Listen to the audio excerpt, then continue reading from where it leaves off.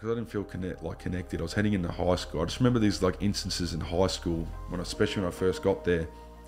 All these people would say these jokes and make fucking fun of all like my culture and that, and I just remember like I'd always laugh and join in, and I fucking hate myself for it. I feel like the biggest fucking coward on earth, because like I just joined in and laugh because I wanted to feel like a part of people, like a part of something, like because they were all like friends, and I had like friends, and at the time like they're young and they wouldn't really know any different either, but they knew it. I guess at the time they kind of knew what they were doing, but I would just laugh and I'd make jokes as well, just so I felt connected into that sort of sense of heading into high school, wanting to be accepted by everyone. Yeah.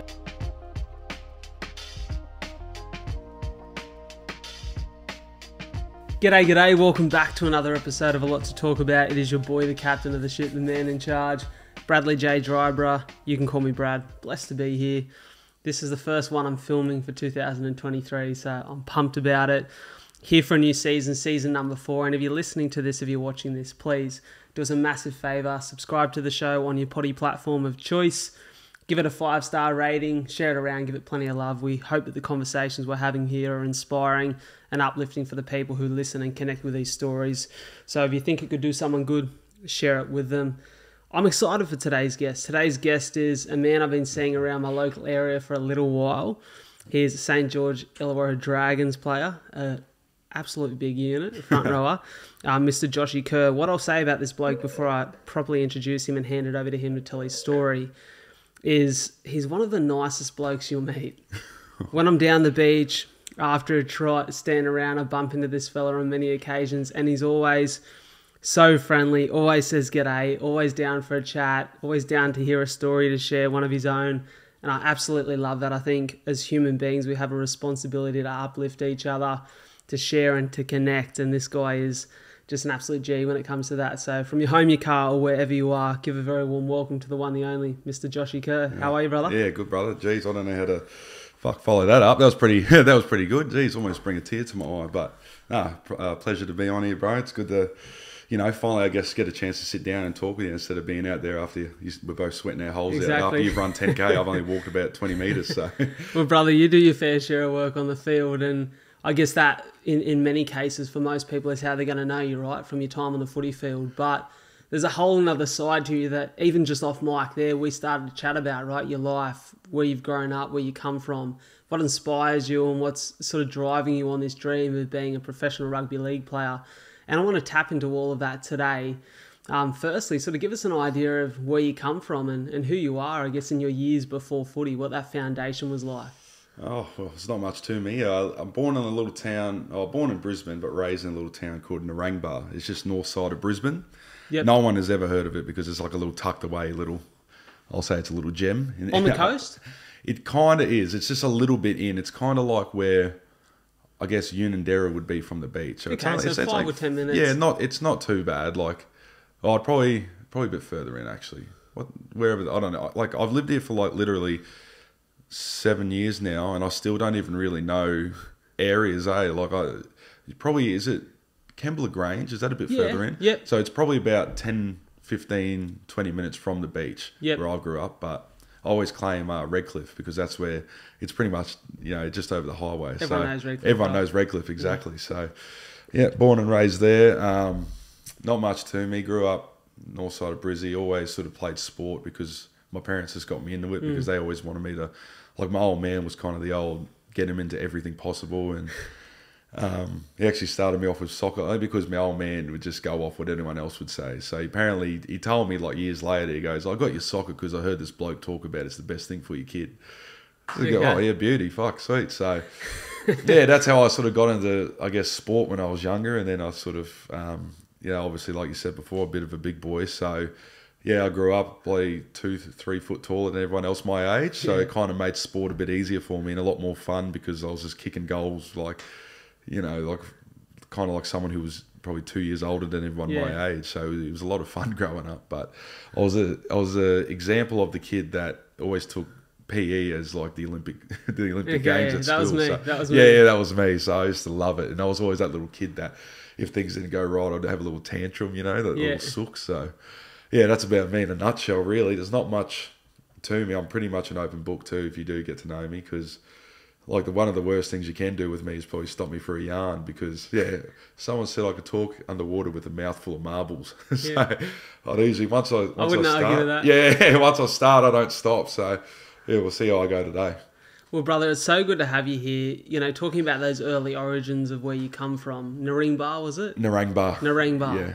You've obviously got Indigenous background, and it's something you're really passionate about, and something you love to represent in those Indigenous rounds within the NRL season, and you had your opportunity to play for the Indigenous side. Talk to me about the foundations of your First Nations background and when you started to learn about that and understand that as a kid. Yeah, it's a good question. We actually didn't even talk about this before. So when I was younger, I've got a whole fucking backstory to me actually, but so I've been very blessed by growing up with 3 families. So my mum, she's Indigenous, so she was the eldest child of her. Her mother is Indigenous, but she doesn't know who her real father was. So I think it was a product of she was a product of a one night stand back in the 60s or something. And so my mum doesn't really like to talk about it, but times were very different back then, especially for women and especially for Indigenous people. So. For sure. Yeah, so she, unfortunately, she had to be put up for adoption when she was younger. So she was adopted. So she was the eldest of her real mother's children at the time, well, obviously the firstborn. Then she was adopted into a full white family, but she was the youngest then. So she grew up until probably the age of, I think she's mentioned it briefly about like 14, 15, and then she was kind of told like, look, we're not your real family. And then I think my mum sort of had an idea too. She was old enough, and then, but luckily the lady who adopted her, who I call Nana Osborne, she's honestly she's like a saint, like an actual angel on earth. Like everyone who meets her just thinks she's the most loveliest, beautiful lady ever.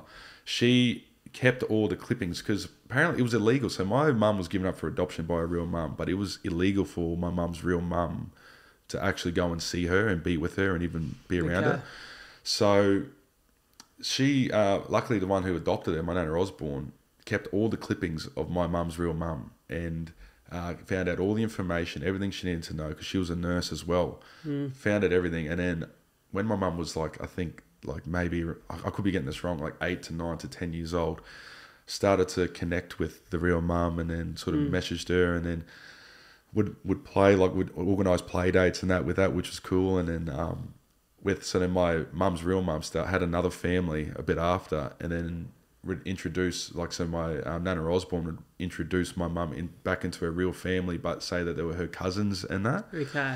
So it got to a point where they sort of sat mum down and then said, well, listen, this is actually your real family. Yeah. And then, so that was good, like back then. And I can't really get the story straight. I sort of not really know all the information because my mum doesn't really like to speak about it too much for obvious reasons. And we've never really, I've loved it. I loved having 3 families, and they're all to me, they're all blood. So I love it. Can I say as well, how amazing of your Nana Osborne to go, I want her, what's your mum's name? Angela. I want Angela to know her real family, and the way she done that and allowed time to, connect them, wait until she was mature enough to then actually introduce them for who they are. And I've heard of a lot of stories of people who have been adopted into families, and the adopted family struggle to allow them to have that connection with a real family, and sometimes for good reason. But in this case, it sounds like, for beautiful reasons, she wanted her to have that relationship with the mother. And man, it's insane, isn't it? And growing up and obviously it's I didn't even I'm a kid. I didn't really even put together 3 families until I was a bit, because I just didn't really know any different. And it kind of sounds silly now, but back then I was just very blessed, and all 3 families are so beautiful, and I'm very blessed with that. That they're just great people. And growing up, obviously, because I was more sort of close with my Nana Osborne, because we kind of lived a lot closer to her. It didn't really surprise us that she kind of did that, because like I said, I'd love for you to meet her, and I'd love everyone to meet my Nana. She's just an angel on earth. And I kind of get sad talking about it, because she's kind of getting to the end of her innings at the moment. She's 94, and she keeps saying, I'm not making it. I'm like, stop being selfish and get to 100. Just get to 100. Just get to 100. That's mad. 100%. Because I'm pretty sure you get a letter from, I think, the king now, but used to be the queen. Yeah. So I just don't want it to go ever. But honestly, it's just like it'll be an angel on earth once she goes. But so my mum was kind of grew up in this family, and I hate saying it, but it's like a pretty full on white family. Had her Indigenous family, who she loves and everything and close with, but it's obviously hard when you're sort of raised in this sort of family too. And I don't know, and I can't really speak on behalf of my mum, but growing up, I just knew that we're obviously a lot more closer with my Nana Osborne than we were with my other Indigenous side of my family. And I love them to death. They lived on the other side of town. It was a lot different. But my mum raising myself, and I've got an older sister, when we were younger, we used to try and get into our Indigenous dancing and that while we were young. And we didn't, like, as a kid, I didn't really like, as a kid, I look back on it now and I can sort of see it. But as a kid, I didn't really know, like, a lot, like, what was going on and that. And, like, I knew what Indigenous dancing was, but I didn't really feel, like, as connected as what I should have been. Sort of, that was kind of in my early years of primary school and going through that. Didn't really, obviously, like I said, didn't feel connected, and we kind of sort of fell out of doing all that sort of stuff. So when I was in like later stages of primary school into high school, I just remember growing up, I didn't really feel like, I kind of knew I was Aboriginal, but then at the same time, like wasn't obviously so connected that I'd go through school and had these people that would be like you'd have all these like Aboriginal jokes and all these things that would happen. All these people would say things like that, and I never really, because I didn't feel connected. I was heading into high school. I just remember these like instances in high school especially when I first got there. All these people would say these jokes and make fucking fun of all like my culture and that, and I just remember, like, I'd always laugh and join in, and I fucking hate myself for it. I feel like the biggest fucking coward on earth because, like, I just joined in and laugh because I wanted to feel like a part of people, like a part of something, like, because they were all my friends, and I had like friends, and at the time, like, they're young and they wouldn't really know any different either, but they knew it. I guess at the time they kind of knew what they were doing, but I would just laugh and I'd make jokes as well, just so I felt connected into that sort of sense of heading into high school, wanting to be accepted by everyone. Yeah, I'm someone who like wants that. I like being accepted, and yeah, it kind of was like, it was shit. Because now I look back on it and I think, you fucking idiot, like, you absolute, because then you don't realise the impact that could have on everyone else around you. Because if I'm like sort of, I guess, you know, as simple as it sounds now, like if I'm enabling that as a kid, well then everyone else kind of looks at it and thinks it's okay. Yeah. Where it's not okay, you know? So I was kind of struggled with my connection to culture because all I just remember hearing is like, fuck, like, they're drunks, you're like on the fucking sidewalk, like addicts, like just homeless, just fucking all this sort of stuff. But then kind of, I was very blessed that I grew up with like a lot of Islander boys as well. My best mates is Maori. One of my best mates growing up was Samoan too. So I grew up with all the Islander boys, and they're very connected to their culture. And they are, aren't they? They and are. It's something I look at because we've only in the last probably 6 years, 7 years found connections to our Indigenous heritage as a family. And so like when you enable Nan and Pop with an iPad for the first time in their life, what do? They don't know what to do other than just dig into your family history, right? Yeah, they go on Ancestry.com. that's exactly right. And they start connecting the dots. And we always had photos of my Pop's mother. Yeah. And photos of her that, like, you can't tell because the quality of the photos, but you looked and you're like, there's got to be Indigenous background here. And, like, these photos, they grew up north. She spent a lot of time up north, Townsville area. Yeah. And we're like, man, there's got to be Indigenous heritage here. My nan started to search and connected a bunch of dots and found people in the family. And obviously, like you said at the time, it wasn't as, a lot of people kept it quiet. Yeah. A lot of people kept their Indigenous heritage quiet because they didn't want it to limit opportunities, which is so sad, but it's a fact of the past, right? And as we connected the dots and my Pop and Nan really dived into it, they're now super connected with the Indigenous community here in Wollongong. And Pop was actually invited to be part of the Land Council. And but he's getting a little bit old now that it wasn't the right move for him, but they go to all the picnics and they go to all the events and they're super connected with the mob down here. So I get what you mean, where there's this period of our history as a country that is so underappreciated. And when you look at NZ, they have this, even the people who have no Indigenous background are beautifully connected to the culture that's a part of the land they live on. Yeah. And I wish we had that here. And I feel like we're getting better. Yeah. We're slowly getting, but we've still got huge steps to take to get to a point where we all as a country come together and appreciate that. That's hit the nail on the head. Like you're exactly right, because we talk about that in our Indigenous camp, because a lot of people realise, like, if you don't know, like, Indigenous, you have so many different mobs and countries and tribes most of them, there's like over 200 and something dialects of Indigenous language that people don't, or Aboriginal language that a lot of people don't understand. Where then Maori culture in New Zealand, they got one language, which makes, it's so easy for them. So I feel like if we ever had that back in the day, if we all did just had one language, we'd be a lot more connected than what we were, I guess, in terms of things. But yeah, I think like their culture is just so, like, we always talk about it, like I'm envious of it, because they're just so, everyone knows all the same dances, the war dances and their huckers and all that, and it's beautiful to watch when you see them doing it, and I love it, and their greenstones and their tattoos and everything. We always talk about, like, even, like the Samoan and Tongan, like they're so, like, just connected in that one thing, where we're so big as Aboriginal culture that it just sort of differs from tribe to tribe, but at the same time there's a beauty in that. Yeah. Where you go somewhere different, like, so this is the thing too that I learnt, that you look at Aboriginal painting, right? Aboriginal, like, artwork, and it says dot painting. Well, that was actually only one tribe, and I think it was up in Darwin, or North Queensland.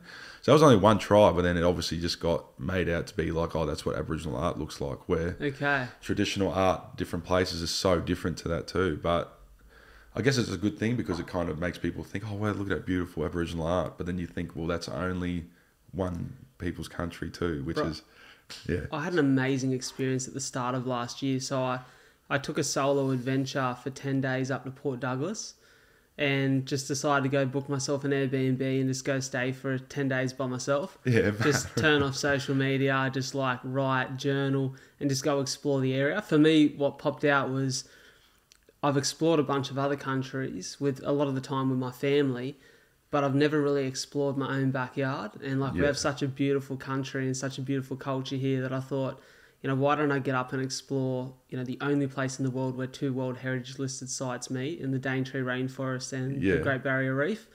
And so I went up, and this one day we took a tour out into the Daintree, and on this bus with a bunch of people, and we went to, first stop was Mossman Gorge. Yeah, okay. And we went there, and there was an Aboriginal fella, Cameron, who sat us down, took us through a smoking ceremony before we went into one of the watering holes. And he actually showed us how they paint. Yeah. And the rocks that they use to get the colour. Yeah, yeah. Bro, blew my mind. And like, him and I got a photo together after, and we're having a good yarn and just chatting about like the way that their tribe, their mob, used to migrate through different parts of the land, different parts of the year. Bro, and it's so fascinating to me. And there's actually still a mob there that still live that lifestyle, that ancient lifestyle that they used to live, and still migrate through the land. And bro, it's so interesting to me, like, and it, even through the time of our country's history in 2020, when we had those really bad bushfires, right? Yeah. And like, it started to become aware, and we started to hear the voice of the Indigenous community talking about the way that they used to burn off the land to protect. Yes, no one knows that. Not a lot of people know that, do they? And I'm like, oh fuck, how are we not learning off these people? How are we not allowing them to educate us on how to look after land that they looked after for 60,000 years before we thought we know better? Yeah, it's crazy, because our country, Australia, like, this land is so different to what the land over in the UK is, to what the weather conditions in the UK, where those first migrants come from. Yeah. And so for me, I'm like, fuck, we've got like the ultimate knowledge keepers in our own backyard, and we're not listening. Yeah. So for me, like, connecting to that culture and understanding who we are at the core, and see, coming up to Australia Day, and I'm probably going on a bit of a rant here, but coming up to what we call Australia Day, 26th of Jan, for me, I'm like, we just need to change that date so that we can turn the page as a country and connect on a date that we can all celebrate. Yeah. To then come together as a country and go, no matter whether your background is Indigenous, no matter whether you're as pale as they come from Scotland or England or Ireland or wherever you've migrated from in Europe or whatever part of the world, let's get together in Australia and now celebrate this day in the history of our country together, and the full history. Yeah. And so there's so much we need to learn, and it first takes compassion. And I think, as you were pretty hard on yourself as a child, But as a child, you were so impressionable. And when everything around you is saying one thing, it's hard to own your own beliefs. Exactly. You know, and guy I spoke to recently on the podcast is an absolute gentleman and such a great character. Mr. Martin Heppel speaks a lot about fitting in versus belonging. And he said fitting in is when you're just going with the crowd.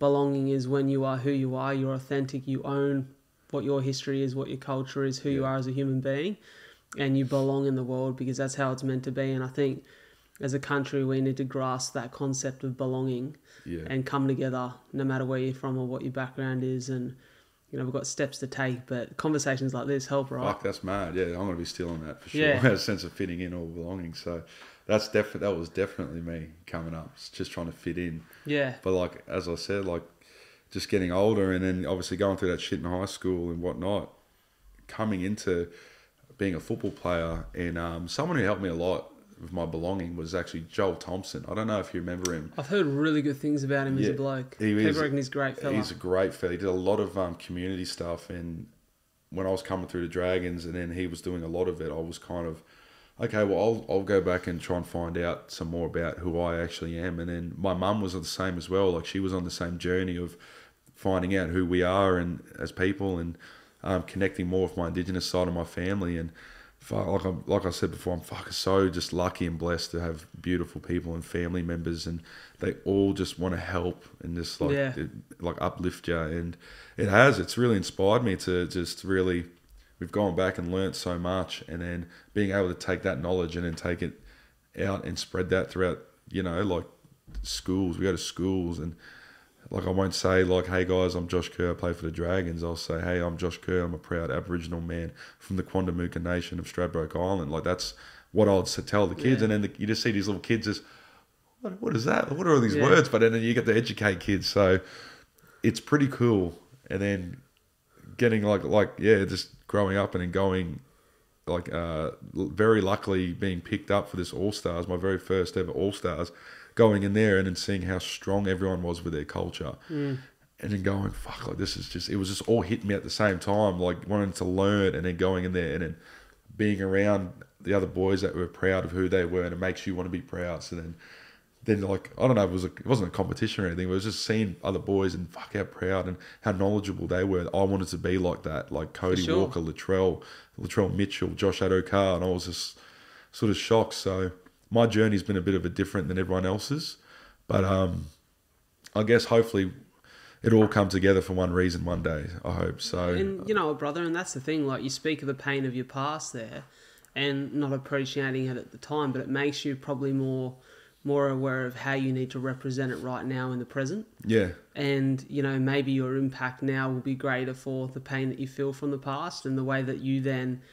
push that message and share that message with the people who look up to you now, the way that you'll share that message and allow your children in the future, if you decide to have any, to understand your culture. Like that's amazing. That's the goal, right? As a community and as a country to evolve. Exactly, man. Exactly. So hopefully, like I guess it's a lot easier to sort of, I guess, educate, like you said, when you do go through a bit of a struggle and we do have something that's hard and that you learn for yourself to sort of build upon and educate yourself and I guess grow from. It's a lot easier than if I just grew up proud, like I guess grew up with it all and didn't understand what it was like to not be like that. And I don't know, that's the only way I can see it now because that's all I've got. And hopefully one day I can, like you said, transfer that onto my kids, hopefully one day. So hopefully not soon, but hopefully one day. Still a little time to go. Oh man, hopefully, Talk to me about, how old are you now, Joshy? Turning 27 in 1 month from today. Okay, so you're the same age as me, going in 27 in 23. Yeah. So we're talking maybe 6 or 7 pre-seasons under the belt now. You're in the middle of phase 2 of pre-season, coming into another big year of footy, hopefully for you boys.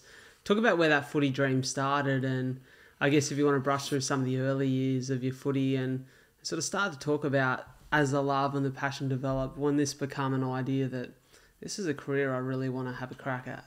Yeah. Man, I'll try and think of a way to cut it down because, God, I'll just be able to talk all day for you.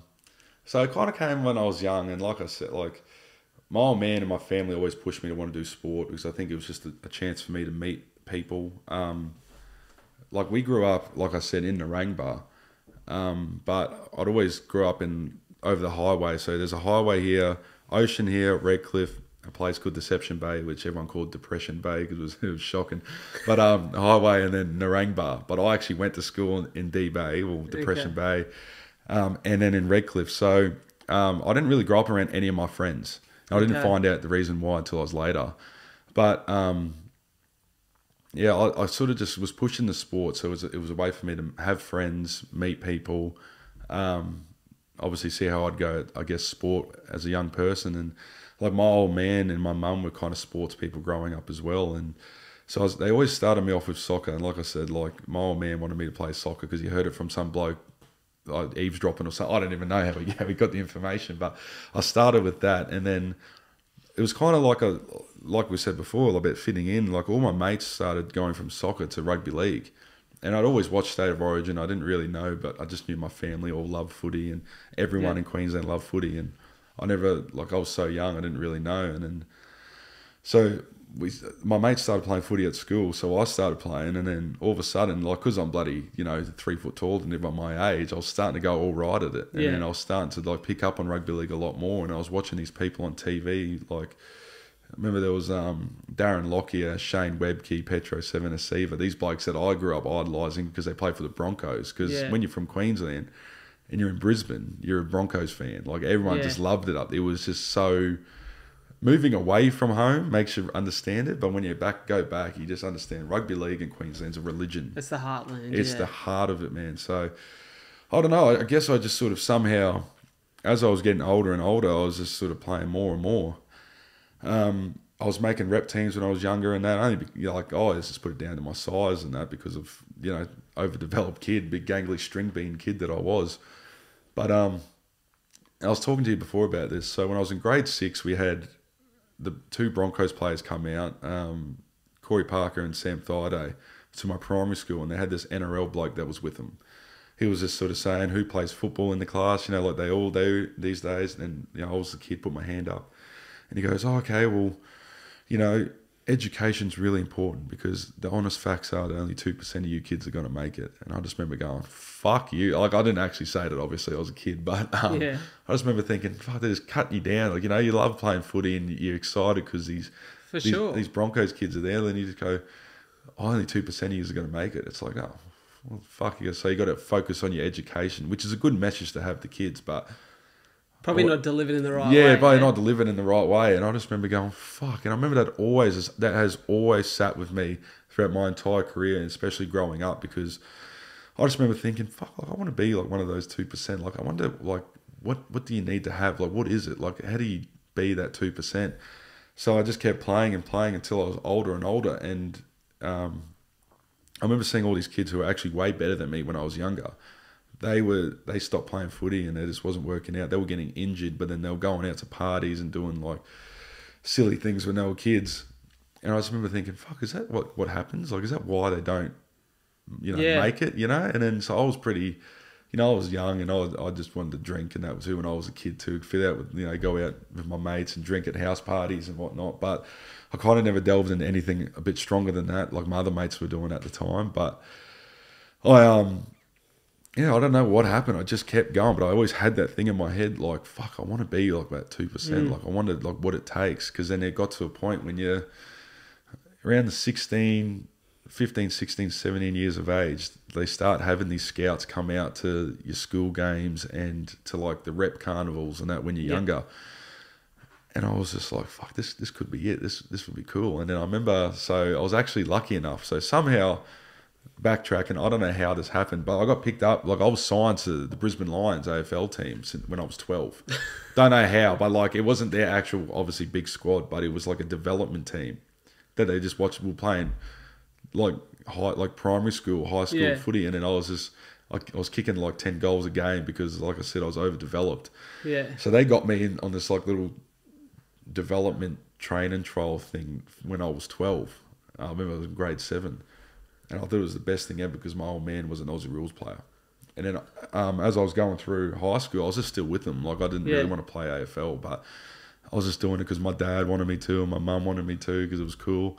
And then it got to a point when, like, 15, I think I played the school carnival over in Perth, and I was luckily approached by the Broncos because they just, at the time, like I was like, this is the best thing ever. It's the Broncos, like hometown team. But then what I didn't know at the time was the Broncos would take on like 100. They had something like, they had this ridiculous amount because it's a one-town team. They had 200 something kids, and I didn't know that. But in my head, they're telling me, mate, yeah, we want to have you at the Broncos, and I'm like, holy shit, this is the fucking best thing ever.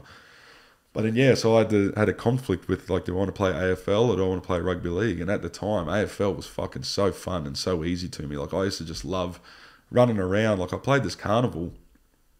I was 14 or 13, and I got picked in the under-18s team of the comp and all this sort of stuff. Wow. I was killing it, so it was fun. Like, it was just like... And you're physical enough that, especially in that game, you can bump off, you can... 100%. Yeah. And I didn't realise, because when we were playing against these older guys, and I didn't realise all this stuff that was going on. You can just start hitting, like, shouldering people, like, for no reason. Yeah. I thought this bloke was trying to fight me, and I'm not a fighter. Like, I couldn't crush a grape, mate. Like, so I'm not going to try and pretend to be anything that I'm not, but... I just remember thinking, what's happened? Like, what do I do here? And I remember just like things weren't working out for me. He was trying to shove me, and I stepped back, and he tripped over my foot, and I didn't even mean to trip him. And I'm just like, fuck, are we fighting? Like, what's going? I don't know what was going on. So this is a way old topic, but then yeah, I just had this conflict growing up. Like, I was way better at AFL than I was rugby league, but all my mates were playing rugby league. Yeah. So I decided, oh fuck, like yeah, look, I'm gonna head down this road. And then as soon as I did that, I found out, oh fuck, we had this other football comp the next year. We had a football comp up at this country joint in Queensland, and all the teams would take their kids out that they'd signed to dinner. And I went out to this one with the Broncos. We had like 15 people in each position, and then you'd have these other teams like the Roosters had like say 3 or 4 kids.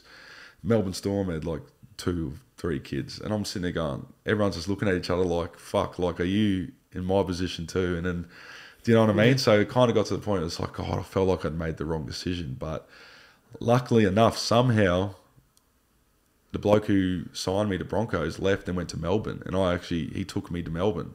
So I spent 2 years with the Melbourne Storm, which was, it was living down there. Well, yeah. So I was signed in high school when I was 17, and I didn't know what I wanted. It was high school, and I was, my mind was kind of somewhere else. I was chasing tail in high school. I was trying to hook up with chicks, and I just had, my head was just not like ready for the real world, and I just, I remember high school was the coolest thing ever to be signed to a football team, because it's like Josh Kerr signed to Melbourne Storm, fuck yeah, cool. And I would fucking be like, yeah, man, like, yeah, it's so cool and that. And like, I used to love it. But then when it came time to actually, all right, well, you got to move down, I was like, fuck, I don't know if I'm ready for this. So yeah. I was originally supposed to move down straight after high school, but I stayed back 1 year because I just didn't think I was ready. Because, I've been blessed with great parents, but they've done everything for me. I was pretty sport rotten as a kid. Didn't know how to work a washing machine. Didn't know how to iron my clothes. Didn't know how to cook a fucking meal. I'd burn water. I'd burn water. So, yeah, it was a big, long journey. And then I somehow, I ended up going down to Melbourne, moved to Melbourne away from home. And that was probably one of the biggest challenges I've faced ever in my rugby league career, where I actually moved away from home for the first time ever. And I moved to a town in Melbourne where I moved down there. I didn't know a single person. Where'd you move? It was called Ivanhoe, East Ivanhoe. Okay, it was on the northeastern side of Melbourne, of the actual city. Up towards, if you ever, do you know where Doncaster? Yeah. I used to live in Elwood. Oh, okay, yeah, no, I know of Elwood. I can't remember where it was. I remember Elwood. Yeah, so I was in East Ivanhoe, and I just remember, like, it was the weather. The first thing that got me was the weather. It was dog shit, because it was just fucking, wake up in the morning, it was -2 degrees, starts raining, then all of a sudden I'm getting sunburnt because it's stinking hot. So, all over the shop. Yeah, it was kind of, I remember I moved down there, and you got the blocks of pre-season, right? So you do a 6-week block before Christmas and a 6-week block after Christmas with some trial games in between. But that's kind of how your pre-season's broken up, and then you have the season ahead of you. And I remember I think it was a weekend, and I'd never experienced anything like it. They had this thing down there called the Tan Track. You know, that it was like a botanical garden. Yeah, so at one of our fitness tests was you had to run, it was like 3Ks or something around this one circuit of it.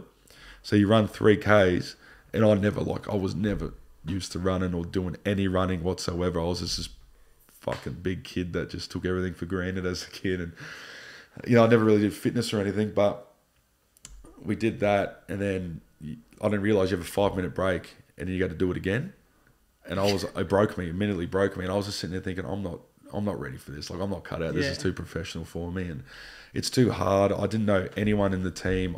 The blokes who were already in the team had been there the year before, and they'd all... It wasn't a clique, but I just felt like I had that idea in my head that it was just a group that I was an outcast for.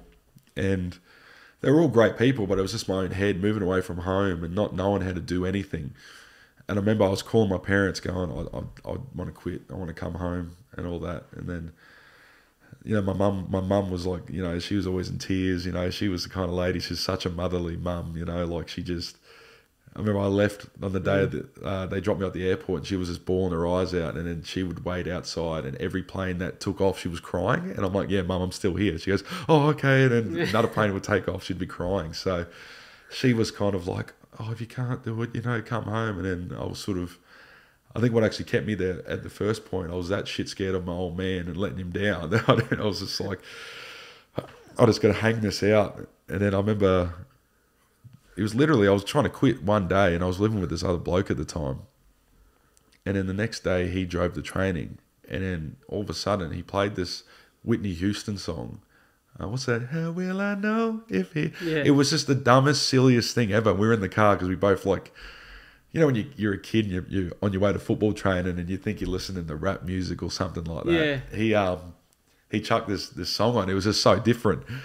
And we both knew it, and we were both singing it. And because we started both singing it, we were pissing ourselves laughing. And then all of a sudden, I don't know what it was, but it was that. And that's what kind of kept that me... connection? Mate, it was just like that. And then we went to training with a smile. The first time I went to training with a smile on my face. And then all of a sudden, I just found it easy to start making connections with boys in the team. And then even though I was still dog shit at fitness and everything else, I just felt like a sense of belonging down there, like we were talking about before. And it's funny you say that, brother, because I had probably a similar experience in Melbourne. I was a little bit older. I was 21, 22 when I was down there. And I had like really tight family connections up here. Like me and my family are super close and really close with a good group of mates here. So I was going down there to no one except the people I worked with. Yeah. And my work was like demanding where I'd be in the office 7 days, 12 hours a day, like big days. And because I had no one to go, I was living by myself in a 2-bed apartment by myself, like going home at 9:30 at night to have a steak, sit in front of the TV for half an hour and then go to bed. And I felt so estranged from anyone that I'd known. And I think because my mindset was in a place where this is difficult, like I'd built that almost a negative mindset where I was not open to connecting to it. I wasn't open to it being long term. Yeah. It was just like come down here, make money for a while and then probably go home. And I think because my mindset was in that place, I really struggled. And for me, I didn't find that connection point. Like I ended up coming back. But I fully relate to what you're saying where it takes a shift in your mentality to then go, no, I'm actually going to embrace this and be positive. Yeah, well, I was so negative. Like I was just like, my head was set on quitting. Like I was going to quit. And then, like, lucky for me, I had Whitney Houston somehow. So I don't know how that happened, but somehow that just happened. And like, I think without that, I was fucking pretty, like, I was pretty set on quitting because, I just felt like, I just remember feeling so negative and depressed because I just was letting so many people down. I had a manager I needed to tell. He did a lot for me to get me there. And mum and dad and my nana, like I just always had these things where, I don't know what it is, but I've just always wanted to make my family proud. Like where you just, like I remember in high school, like I was vice captain in high school. And I never wanted to ever do. I don't really like public speaking. It's like I shit myself. I even now, like obviously I don't know if the camera can see it, but I'm sweating my little ring out at the moment because I'm so nervous. And when I get nervous, I start talking heaps. I don't know if you could tell, but like my nana called me and fuck, I tell you right now, she's pulled that card out that many times going, I might not be around for much longer, but gee, she just keeps kicking the old girl. So she goes, oh, look, I won't be here for long. Can you just please try and do this for me and me? And I'm like, oh, okay, Nana, okay. And then, somehow I just kept rolling and steamrolling and here we are, I guess. And so from Melbourne, you then found yourself at Dragons? Yeah. That was the next step? So it was weird because... So I'm from north side of Brisbane, right? And up on north side of Brisbane is the Sunshine Coast. Yeah. So when I went to Melbourne, they always said, because they have an affiliation with Sunny Coast Falcons, that... Okay. So they had this thing where, like, the year that I moved down there was going to be the last year they held their 20s, their under-20s competition out of Melbourne because they said it was because they want to build a relationship up with Sunshine Coast, but apparently it turned out that it was going to cost too much money to relocate a whole new team down to Melbourne to set them up in houses and then play a comp out of there and fly them up every day. So lucky for me, it was... all right, 1 year in Melbourne, and then the next year pretty much 20 minutes up the road at Sunny Coast, which turned out to be awesome. So did Melbourne, and then I was with Melbourne again, but then there was a lot of stuff behind the scenes where, like footy's pretty political, and it gets to points, it's fucking backstabbing, eh? Like, a lot of people don't get that, in the media, that people don't understand, like, it's so hard to explain without sounding like a little whiny piece of shit, but... Mate, people just think rugby league is just, you get paid to get fit, which you do, and just pay to play footy, like what you love doing, which you do. But there's a lot of things that happen behind the scenes too, and like people backstabbing and fucking saying, like, I don't want to get into it, but there's some shit that goes on.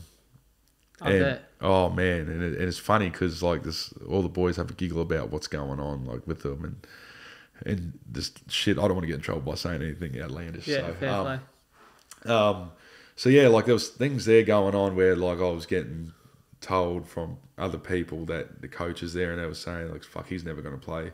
He's never going to play like Q Cup, which is like New South Wales Cup down here, like reserve grade and that. And I remember hearing this from other players and other coaches that these other coaches were saying about me that were there and things that were happening. And then all of a sudden, this is while I'm living up at Sunny Coast. I started to string together a few good games, and I started building more confidence within myself, started building my game. All of a sudden, the telephone started calling to my manager about different clubs, and then all of a sudden, Melbourne want me. I think Dragons wanted me. There's a few other clubs too, and then I remember just settling on the Dragons. I won't go too far into the other stories. I don't want to get much in self trouble by fucking other stuff, play. but so I ended up settling on the Dragons, all because the big reason was like Melbourne had like the best team that was like Cameron Smith, but then you had the best front rowers in the game. Some of the people that were coming through were some of the best products that are coming through. Like right now, you're seeing like Nelson, Asafa Solomona, and blokes like this, and like, so I was just thinking, fuck, how am I ever going to play in that team when they got like one of the best teams? They just won the grand final. They're one of the best teams in the world. All their players are playing for their countries and that. So there was that. There was a few other teams, but what stuck out for me with St George was there's this club that had this really rich history that like my old man like always loved AFL, like I said, but whenever you talk about rugby league, you talk about the Broncos, but he'd always talk about back in the day about all these old tough blokes who used to play for St George and the Dragons, and people like Craig Young, and he goes, mate, they used to run with their elbows up and put it straight in your chin, and so these pretty rough bastards, but they had this really big success back in the 80s. It's pretty well spoken about in the rugby league community. It's this team that was never before, never again, where they won 10 years in a row. They called them the Invincibles. Yeah, the Invincibles. So it's like, but obviously, within the last like few decades, but they won it back in 2010 with Wayne Bennett at the helm, with a lot of great players at the Dragons. But then since then, they had sort of struggled to find success. Yeah, we still have. But I remember thinking like, all right, well, do I want to go to Melbourne Storm and be, I guess, just a player that is kind of just there, and you're like, realistically, I'm probably never going to get a shot at this club? Or can I try and go to somewhere like the Dragons, who've had this rich history that you want to help build because they're a good club, like we're a really good club and been around in the game since the beginning. And my mentality, even like then, like I was 20 years old, 19 turned 20, I remember thinking, I kind of want to be somewhere I would have more of a chance of playing. Yeah. But it was more the chance of, like, my mentality always going into is I've always wanted to win a grand final. Like, I did one when I was black playing with Redcliffe in under-20s, and it was an under-20s, like, Colts team. And at the time, for me, it was awesome. for the town, people kind of sort of knew for Redcliffe, but like to be an NRL grand final and win one of them would be one of the best things that ever happened to me, and that's what I wanted. And I wanted to always do it with a club that was kind of, you know, like we've always had great promise in that, but we just haven't got there at the end of the day. And I feel like with us, it's only a matter of time now because we got great coaches this year, especially great players, everything. And I feel like we're so close. I want to be a part of that. For sure. And I want to be that. And going into the club, there's always this talk about, you know, we had Craig Young that was around, had all these old people. I was coached by Paul McGregor, Dean Young, Matt Head, Ben Hornby, these blokes that were there. They'd been a part of it. And I just wanted to, make them proud. I don't know, make them proud, but I want to just do that again because it's the Dragons, it's the mighty St George Dragons, and we've fallen on hard times in the last few years. But there's only a certain point of time, and I feel like it's just soon that it's gonna happen, and I just want to be a part of that. And that was a big reason as to why, you know, I wanted to come here in the first place, because it was a team that was always struggling that could definitely do it, and I just wanted to have a chance to be a part of that. So that's kind of what drove me here. And then since being here, mate, it's probably like obviously out there and that, but fuck, we've found ourselves in the media and done some silly things and probably don't have the greatest reputation, but that kind of just fucking in my head makes me just like, how good would it be now to win a grand final after all been like, everyone loves kicking a dog when it's down. The only way to sort of get back up is to just get there and win one and just do it. And I would that's just what I want. It just fucking makes me so happy just thinking of it. Like just being on like the field and just like the confetti fucking flying out. Like 100%. I just want that. I just want to be a part of that. And we got, you know, not only do we have great players at the club now that can do it, we got fucking great people I want to do it with. People like Blake Laurie, Zach Lomax. I got fucking so many other people that are there that, you know, Jack DeBellin. Like Jack DeBellin and Blake Laurie were there when I first started, and we've been the three longest guys so far. Jack DeBellin's been there for like fucking 15, 17 years. I don't know. He's almost as old as Wayne Bennett. But, you know, Blocker's come through, and watching Blocker come from the young player that he was to what he is now, he's just a fucking tough leader, tough person. And you just rock up the trainer with these blokes who are great mates with you too. And I just want to do it for them. You just want to be a part of it. And I just, like, I love playing footy. I love it. And I just love footy. I want the pinnacle of it. A lot of other people do it. I just watch Latrell Mitchell. He was 18, 19, he'd already won 2. Like, fuck, I'm so jealous. So jealous of that shit, man. So, bro, I love it. And I think you can see, and if anyone's watching this, or you could probably even feel it when you hear this podcast, like the energy coming from you as you said that, like it feels real, it feels honest, it feels genuine. And you can feel that there is that genuine passion to want to succeed on the big stage in NRL, and I love to hear that. This is a crack addict spiel, man. Yeah, exactly. I just fucking want it. I just got that energy. I love it. Talk to me about, and this is something I've spoken to a few of the boys about, you know, Block and Zachy. Footy is a big part of your life, but what happens in footy sometimes can dictate your self-worth if you're not careful. And obviously you're a human being off the field, right? You're a man who, you know, you're a partner, you're a son, you're a brother, you're someone who's trying to be a role model in the parts of your life where you can.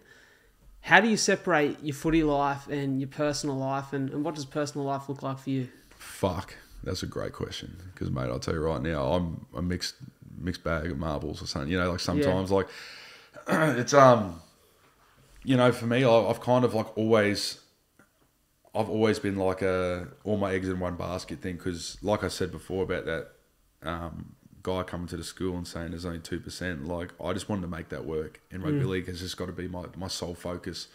No plan B. No plan B, because if you got plan B, it means your plan A is not really going to fucking work out. So yeah, I agree. You don't really trust your plan A to work. So I'm kind of like fully invested into it, but I've been very blessed in this last year. I met a partner, a great girl that you know, Diana, and you know, it's kind of taken my focus, because I had a relationship when I first come to the Dragons, but I feel as though that was just a relationship I met her back in Brisbane, back home, when I first come down here, and I felt like it was like an anchor for a reason for me to hold on to something back home. Yeah. And it was a relationship that was fucking so toxic. Like, I don't want to get into it, but like, I don't want to rag anyone else out, you know, but it just wasn't for me, put it that way. And it really affected my mental state. And I just remember thinking, nah, this is a system reset for me. 100% balls into all in like for rugby league, and only because I probably wasn't mature enough and not wise enough to understand how to do that, how to separate my rugby league life and my private life. And like, I don't know, like, and I feel like my partner now, Deanna, has helped me really learn that, and how to really, and I'm still learning, and I'm fucking so far from perfect with everything as well, and the man that I am, and she's making me better, and not only is she making me better, it's making me notice things and want to be better too. Yeah. So I'm pretty full. Like, I don't know. Like, I feel like I never want to make my partner sort of second to something, but I've sort of always said as well, like, this is my everything. Like, this is everything that I've been. And that's what it was originally like. Now, when I first met her, I was like, look, rugby league's my life. It's my everything, and I've sacrificed so much to be here. I've worked my ass off to be here. I said, look, this is just my life, and I'm sorry. And like, there might be times where I can't go and do shit because I'm fucked from footy, or I need to prepare for football. I need to do all these sort of things.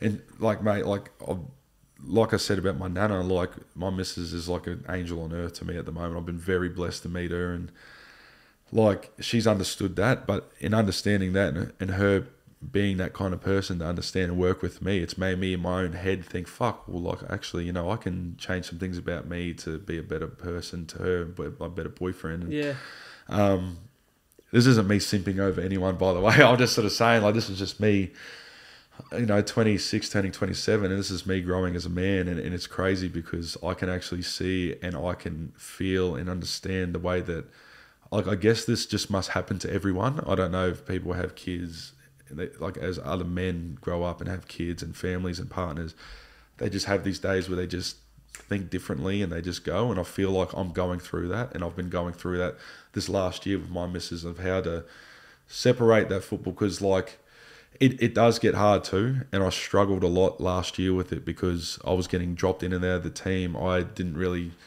have direction for me, and I was going home and I was just fucking sad. And if I did something, like if I dropped the ball in a game, I was, you know, like, I'd have that, but then you'd have your phone and people saying they wanted you to break your neck and that because you fucking dropped the ball. Yeah. There are people like that, and unfortunately, it's not like I'm not here to go, oh, these people are so mean. Like, fuck, it just is what it is. Like, just, you know. For sure. So, but I get you, brother, because what you're speaking about is something I'm experiencing now. You know, with a partner, and I've never had like a long-term partner. I always struggle to find someone that I felt really connected to. Yeah. And my missus, so for me, I've become less selfish and more selfless in the process of starting to create a life with someone, because I start to check my habits, the things I'm doing. Like, example, you talk about being all in on footy. I'm so all in on storytelling and my purpose in life that I'll find myself, like, whenever I'm doing something else, I'm always at the same time preoccupied with this stuff. So I'll be listening to a pod, watching something, reading something, trying to reach out to a guest, trying to look for an opportunity to connect with someone. And I find myself, I'm never fully present when I'm outside of work. Yeah. And then when I look to my side and I see her sitting there and she's so supportive and loves what I do, but I'm like, I don't want to be like that, because I want to be present here for you. And it's actually made me better with my family too. Yeah. It means that, like, I put my phone down a little bit more. I try to get more involved and be more present around my people. And you're right. You just get to that stage of your life where you start to go, you know, in the next couple of years, kids are going to be something I think about. Yeah. Marriage is something I'll think about. Yeah. I'm starting to take those steps and grow up and be an actual man. Yeah. A man who has to provide, not just financially, but has to provide care, love, has to be understanding, has to be present. And when you start to go through that evolution, it allows you to separate your work and your personal life a little bit more. Yeah. And I've found that, you know, partner to be a massive help in that. Fuck, 100%. And like, still learning. Like, I'm nowhere near finished and done all that. But I think last year was probably a good year because I was just like, rugby league is a roller coaster, and mine just happened to just keep going like that at one point. So, and she was riding all those waves with me, and that was her first real experience with dating a rugby league player and understanding these highs and lows and the pressures of football and all these certain things. And she would see, and it fucking made me feel ashamed when, you know, people would write stuff. See, I'm like, my posts on Instagram or anything like that, and she would see it, and it, like, I don't care about me, but fuck, it made me feel ashamed, and she was kind of going like that too. But I think, you know, both of us going through these different things too, learning and growing together, because we only just hit our 1 year anniversary, like, but it feels like I've been with her for fucking 10 years. Like, it just, we've just clicked like that immediately, and we're just in the zone. Bro, like, I'm about to click over 2 months, and it feels like I've been in a 20-year marriage. Fuck, it's the best. Yeah, it's just when you know. Good feeling. It's just when you know, isn't it? Yeah, like, it is. It's just crazy because I wasn't looking for anything either at that point in time, but I think everything does happen, and I'm not like a religious person. I'm not against it or anything, and I don't really know what I am, but I just feel like everything happens for a reason, and things just seem to happen, and everyone's unique in that, and I just feel like this has happened for this. I've just met her to just, I guess, make me a better person, I guess, away from football, and not... Life is happening for you, brother. Exactly right. So that's just life, and fuck, I just reckon this is what's happened with every other bloke too, and with their partners and that too. I just feel like shit, things just happen, don't they? And bloody oath. Fucking growing up, jeez, it's happening too quick. We are, man. Talk to me about, you know, right now in life, what is the biggest challenge for you? What's stressing you, challenging you, worrying you the most at this point? Oh, good question. I think a big thing that plays on my mind at the moment is I'm actually off contract at the end of this year, and I don't know where my future lies at the moment, and I think it's just so scary because I've seen so many people that are in my position too, and then they might not get a go. I've seen blokes that have done their ACLs in this position, and you don't know what your future is. But I think it's kind of a blessing in disguise, because it's not something that's always on my mind, because I just feel like I said, my head's already around, I'm just going to keep, like, I know where I want to be. Like, I'll be signed somewhere, I'll be okay, but I think it's just making me subconsciously just train harder and train. I think this is the best I've ever trained at football, and learning, training, everything I'm doing. I think it's just taking steps and steps and steps in the right direction. So I think that's probably the most, I guess when I think about it too much, it does kind of scare me and worry me a bit, but I can't control that. All I can control is what I can control. So I think I know, like, I've fallen into the trap of, like, I'm a really big overthinker, and I don't know, so I think about things a lot, and if I get stuck down this rabbit hole of thinking, oh my god, I'm off contract, it fucking frightens me and it scares me, because is this it? Like, could this be it? Could this be my last year of ever breaking my leg and never being able to play again? Might break my spine, I don't know, but I'm willing to go down swinging at the moment, so I'm just gonna do whatever I can, possibly train as hard as I can, and just fucking whatever happens, happens. You know, I spoke about this concept with a mate of mine this morning when we were running, and the old Stoic Seneca, back in the Roman Empire, said we suffer far more in imagination than we do in reality. Yep. And, you know, we definitely as human beings can be guilty of drowning ourselves in our own negative thoughts. Yeah.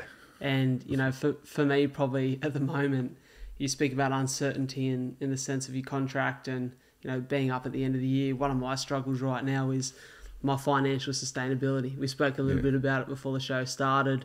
I'm at a point where I'm like, I can survive for the next 3 months without making any money, but after that, I'm not so sure how I'm going to survive. And it's like, where you can allow yourself to suffer in the imagination of what 3 months' time looks like, or you can accept reality for what it is right now and just act on, like you said, what can you control? Yeah. Like, what things can I control right now to make sure that there is food on the table next week, that bills are paid. And I think as human beings, that's a real struggle. We tend to live more in the future than we do in the present. Yeah. And, mate, I love to hear what you said, just using that as a fuel to drive you to give what you can right now today. And, you know, whether that's training harder, playing harder, you know, being more positive, it ultimately leads to better endings and better results. Fucking definitely, man. Because, like, I've done a lot of work with that, because, like I said, I'm an overthinker, but ultimately I can only control what I can control. So I've been doing a lot of work with one of our blokes at the club. His name's Matty Elliott. He does a lot of stuff with a lot of other people. And that has changed my life so much. Like, because I just tend to think, like, fuck, like, oh, why is he doing this? Like, why would he be doing that? Like, why am I thinking about that? Like, I don't have any control over that. Like, I just know, like, all right, well, like it got to a point because I remember I was just like always thinking my negative thoughts, and I was in this fucking loophole last year because I was like, fucking, why is he here and why am I here and what's going on? Well, I can't control this shit now, and I can control this. And when I started doing that, and I don't know if this works for everyone or whatever, but it just made me happier. It just made me so. It felt like a fucking weight. Like I don't know how to explain it, but I just felt clear, and I felt. Yeah. I don't know. I can't speak for everyone. I just did that for me, and it just made me feel better and happier that I just worried about myself and just knowing if I just do this shit. Because I feel like regardless, I don't know what, like I said before, I don't know if there's a universe that controls energy or fucking God or whatever it is, but I feel like if you just work hard and do the right thing, something will always happen. And I feel like whenever you have a tough challenge ahead of you, it's always, you know, if you work through that tough challenge and you just sacrifice and you do it, something will always come out the other side. Like a lot of the people that I watched, because my old man was just, he was always showing me videos of these people who were successful multi-millionaire and billionaires.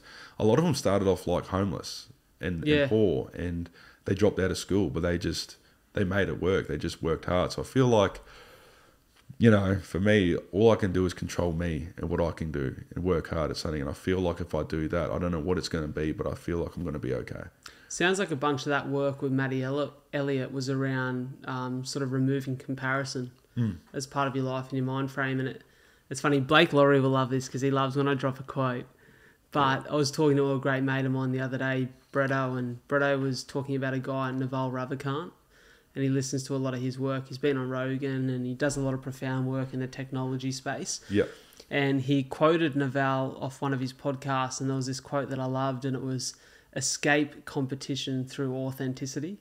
And it's like, you don't get stuck in competition of allow yourself just to be who you are, to be the best version of yourself. Yeah. And for me, that's been something that I've had to focus on. I think in my space, I can compare myself to where other speakers are at in their career, where other podcasters are at, where other people, like if I compare myself to Ned Brockman, right? I'm doing this challenge at the moment, 10K a day.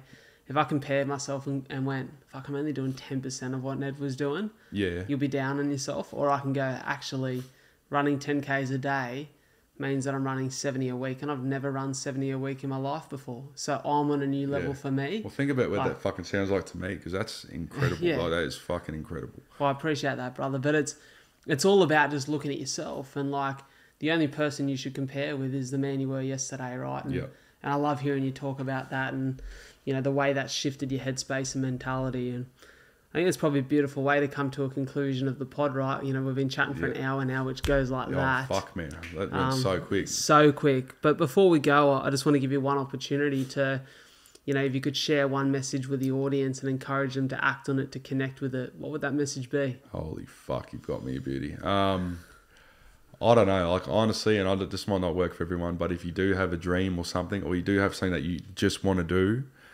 and like, I don't know, it's the same fucking quote that's like everywhere, that when people always say, oh, if you got your own dream, just follow it, because no one else will see this sort of shit, and that if you just keep working at it. But like, I know for a fact, for me, it's true. And I feel like, you know, I could have just been one of those 98% that didn't make rugby league. But if you do actually have something, you just work at it, like it just happens. You just get rewarded, and whatever, like I said, God or the universe or whatever it is, I feel like it just rewards you just for working at it, at something that you want to do. And like, yeah, you only live once, really, don't you? So I might as well do everything I possibly can for me, because there's no, like, you don't just die and fucking respawn like a video game. You're fucking done. So why don't you just do it? Brother, I love that message. And for me, I think doing that in my own life this last 2.5 years, you know, following what I felt was purpose-driven, or the dreams that I had that I, at one point in my life, didn't allow myself to pursue, I've learned that it's not even the destination. It's just the things you learn along the way. Fucking like you 100. spoke about before, the evolution of yourself as a man.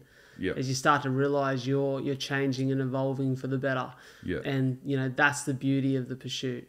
You know, that's the beauty of the quest, is what you figure out and find along the way. And, you know, sitting here in front of you today and talking about culture, family, footy, dreams, you know, passion and life, I can see that the man you're becoming is a man you're proud of. And, you know, that's a beautiful thing to see.